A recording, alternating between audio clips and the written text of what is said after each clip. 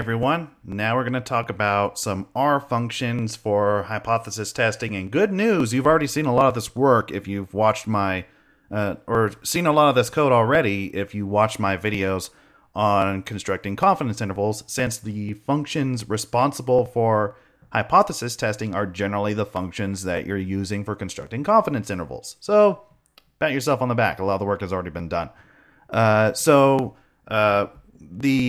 When dealing with these functions, let's revisit that parameter alternative. I told you before that the parameter alternative should be understood as talking about alternative hypotheses in hypothesis testing. Well, here we are. We're talking about hypothesis testing, and what do you know?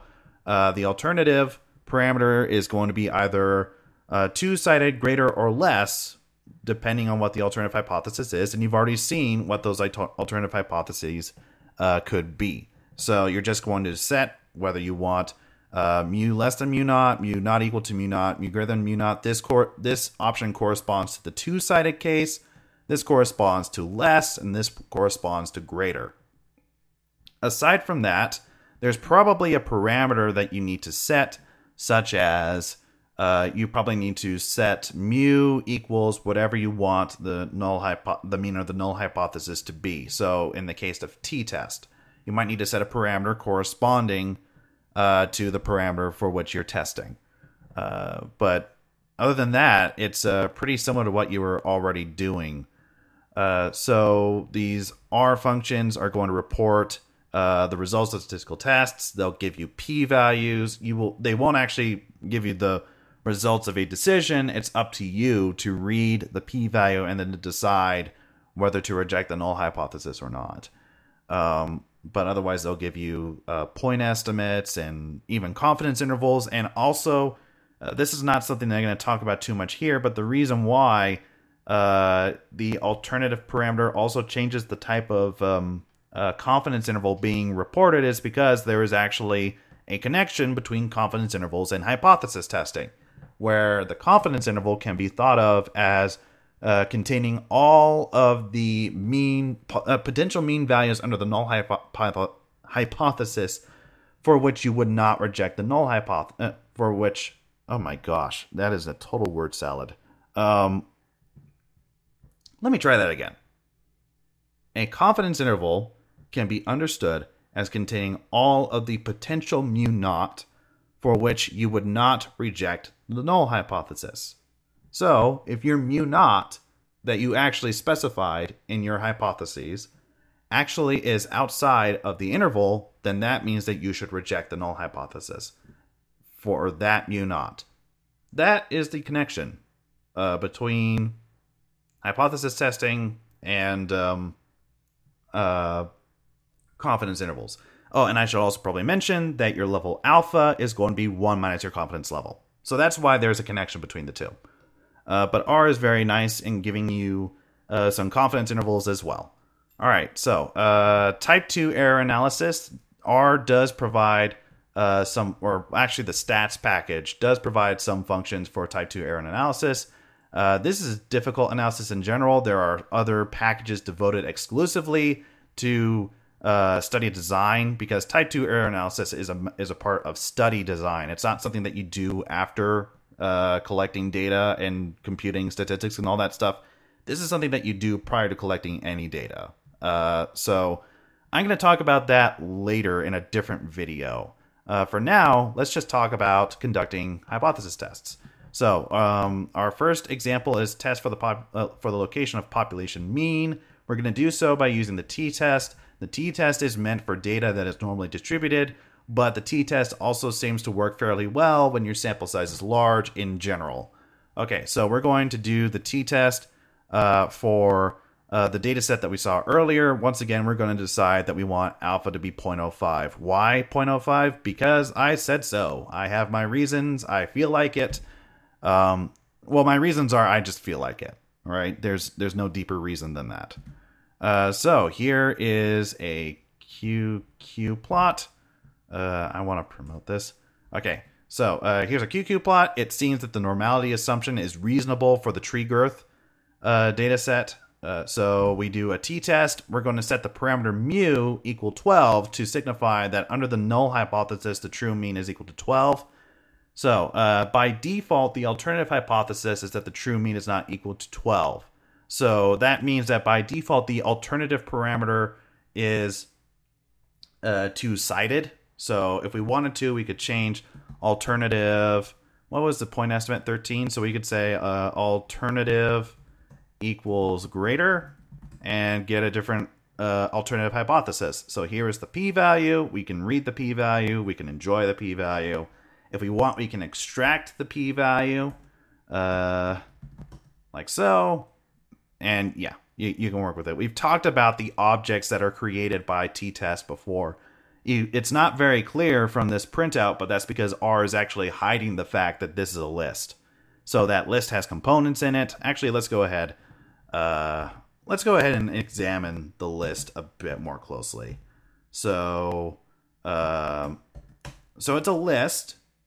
The reason why it's not being printed as a list is because the class attribute has been set. I'm not going to really talk about that here, but it gives the name of the data set that we put in, what type of test we did, the alternative, the standard error of the statistic that was estimated, the value under the null hypothesis, that's null.value, the estimated value.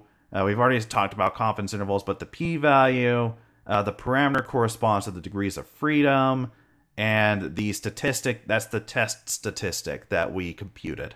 So it gives you all of that stuff. You could extract any one of those things if you wanted to. For example, we could get the statistic, and we get it. And that's going to be the case for a lot of these test statistic functions or hypothesis testing functions.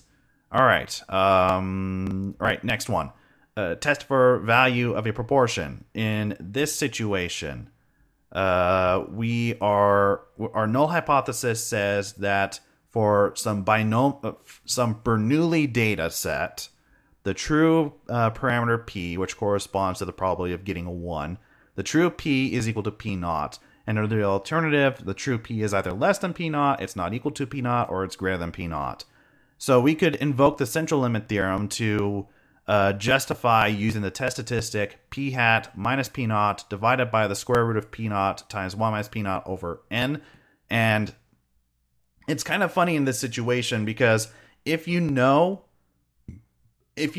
in fact, that the true proportion was p naught, then this is going to be the standard error of the statistic p hat. So that means that under the null hypothesis, you actually know what sigma is. So you get to plug that in, and under the null hypothesis, this test statistic should follow a normal distribution. If the null hypothesis is not true, then it's not following a standard normal distribution. It's probably doing something else. So it's going to be off, and that the standard error is not going to be quite right if the null hypothesis is false. But if the null hypothesis is true, then at least approximately, due to the central limit theorem, the distribution of this test statistic should be a standard normal distribution. The function that you're going to want to use for this is going to be the prop test function. You're going to give it the number of successes and the size of the study, and then you're going to set the parameter p to the value of p naught under the null hypothesis. So let's go ahead and try this out. We are, again, these notes were written in 2016, so it was Hillary Clinton who was running against Donald Trump as opposed to, well, right now, the Democratic nominee or the presumptive nominee is going to be Joe Biden. So if you want, substitute Hillary Clinton with Joe Biden. So in this fictitious survey of 1,118 participants, 562 favored Hillary Clinton or Joe Biden, I don't know, over Donald Trump. So I want to test whether the candidates are tied or whether Hillary Clinton is winning. So I'm going to say that supporting Hillary Clinton counts as a success. So since I'm counting it as a success, then that means that the number of successes in the sample is going to be 562. The alternative is going to be greater since I'm interested only in one direction. I'm not just interested in whether the true proportion is 0.5 or not. I'm interested in whether Hillary Clinton is winning. That corresponds to P being greater than 0.5. So I say alternative is greater, and I set P to the value of P under the null hypothesis, which is 0.5. So then I conduct the test. Here's the results. The p-value is 0.44, which is certainly greater than any reasonable alpha. So we're not going to reject the null hypothesis that the two are tied, or p is equal to 0.5. Suppose your sample, though, is not large enough to use the above procedure. In this case, the sample size was 1,118. That is certainly large enough to invoke the central limit theorem and use the results and use basically this test. But if that is not the case, and your sample size is small, you should not use this procedure. Instead, you should understand the number of successes in your sample. You should view that as being a binomial random variable for which you know P under the null hypothesis. So in this example, suppose you randomly select 15 friends from your Facebook friends list and you ask them their political affiliation. A success is a friend whose political views agree with yours. I'm going to say that alpha is equal to 0.1 just because I want to. So for this, you would want to use the binom test function, setting alternative equals greater to, because you want to test whether the number of friends sharing your views is going to be 0.5 or greater than 0.5. So whether the majority of your Facebook friends agree with you or not.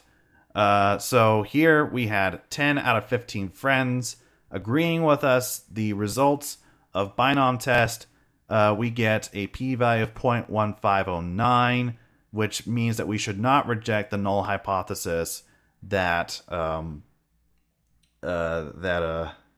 we should not reject the null hypothesis that the true proportion is 0.5. Okay. And I should also probably mention this. When you choose one of these one-sided alternatives, implicitly the null hypothesis becomes p less than or equal to in the case of p greater than p naught. Or basically it will take the opposite direction, including equality. So if you chose HA to be p less than p naught, implicitly the null hypothesis is p greater than or equal to p naught. The only reason why we say p equals p naught is because we always choose the proportion, or we always choose the parameter value on the boundary of the region corresponding to the null hypothesis being true. So we're always going to choose p equal to p naught rather than some p smaller than whatever the boundary is. Okay. So we would not try out a p equals pa, which is less than p naught, or greater than p naught, when our alternative is that p is less than p naught. All right. Continuing on. The next example, testing for differences between population means using paired data. All right, our data is paired. We talked about paired data before when talking about confidence intervals for paired data. So for every xi, there's a corresponding yi. We want to test whether the means are the same or not. And if they're not the same, it's possible that mu x is less than mu y, which corresponds to the difference in means being less than 0. We could have mu x be greater than mu y, which corresponds to the difference in means being greater than 0. Or I could just have the difference in means not be 0, which means that the two means are just not the same. So for this, we compute the differences in the data. We subtract yi from xi, and we can do that because there's always a correspondence between these two. And then replace mu x minus mu y with mu d, and just test whether mu d is equal to 0, greater than 0, or less than 0. Not really much is different, other than when using t-test, we have the parameter mu that we can set after we've set the parameter paired to true. And we could set it equal to 0 to say under the null hypothesis the means are the same, but otherwise everything else is going to be pretty similar to what we've been doing before. We're using, again, that Swedish traffic data set, so I'm going to load in that data set and do all the transformations necessary to get it into an appropriate format. So here is the data set of accidents when the limit was strictly applied, and the data set of accidents when the limit was not strictly applied. And then I can check whether the data appears to be normally distributed. A normal distribution seems appropriate, although I did mention before, I kind of suspect this data isn't normally distributed. It's probably Poisson distributed or something. Anyway, Here is the result of the test, the paired t-test. We set paired equals to true and alternative is less, and by default mu is equal to 0. So since I'm only interested in whether the two are different or not, I'm willing to live with that default mu naught. So in this case, we got a p-value that was very small, smaller even than 0.001. So we should probably reject the null hypothesis that there is no difference. Okay. Next up, we have the difference. We are going to test for the difference in mean between two populations with independent samples. So this time the samples are independent of each other. So we would estimate the mean difference using x bar minus y bar. And then the question is, what is going to be the standard error of the statistic? Because we want to divide by that standard error in order to get an appropriately normalized test statistic. Well, the question then becomes, do the two populations have the same variance or not? If their variance is the same, then we have homoscedasticity, and we should use this test statistic. There are situations where homoscedasticity is appropriate if, in fact, your null hypothesis is not just that the means are the same, but in fact that the two samples are from the exact same population, which would mean also that their standard deviation is the same. So this actually would be appropriate if your null hypothesis is saying something stronger than equality in means, but in fact, same distribution. But otherwise, unless you're saying something like that, this is the test statistic that you should use in general, where you assume, or you're basically allowing for heteroscedasticity. You're not necessarily assuming it, you're just allowing for it. And if that's going to be the case, the degrees of freedom of this statistic is not going to be quite a t-distribution, but something resembling a t-distribution where you choose your new parameter to be this ugly business, which involves the standard sample standard deviations for the samples and blah, blah, blah, blah. It's an awful mess, but you don't have to worry about it because you're going to use R. All right, so we want to go back to this tooth growth data set and decide whether the mean tooth growth length is going to be the same for the orange juice and the vitamin C group. So we're going to do so using t-test. Let's scroll down, run this, and then we do the t-test, and we get a p-value of 0.03, which is suggesting that the two groups do not have the same mean. And in fact, it's probably the case that the mean is greater than 0, which corresponds to the orange juice group having a larger mean than the vitamin C group. If we were interested in doing the homoscedastic test, we could construct a box plot, examine the box plot, decide does it look like the groups have the same variance or not, or the same spread or not. In this case, it looks like it's an appropriate assumption. So we'll go ahead and use the t-test, setting var equal to true to allow or to require homoscedasticity. We get a very similar result, so we're not going to think too much about it. But in general, you're probably better off simply assuming that the two groups are heteroscedastic, or allowing for it, since generally you're not going to get much benefit from assuming homoscedasticity compared to the losses if you're incorrect. All right, the final test that we're going to consider is testing for a difference in population proportions.